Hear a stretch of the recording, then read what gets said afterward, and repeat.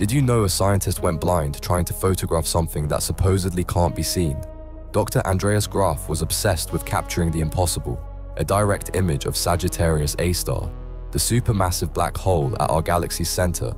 In 2019, he secretly modified the telescope equipment at the European Southern Observatory, removing safety filters that protected observers from deadly radiation. On April 10th, the same day the Event Horizon Telescope released the first black hole image, Graf made his final attempt. He stripped away every protective barrier, desperate to gather maximum light. The concentrated radiation from 26,000 light-years away instantly seared his retinas. His screams echoed through the observatory as permanent blindness set in. But doctors discovered something extraordinary in his damaged eyes: microscopic burn patterns that perfectly matched the theoretical structure of space-time around a black hole. Graf became the only human carrying physical proof of Einstein's general relativity, written forever in his corneas.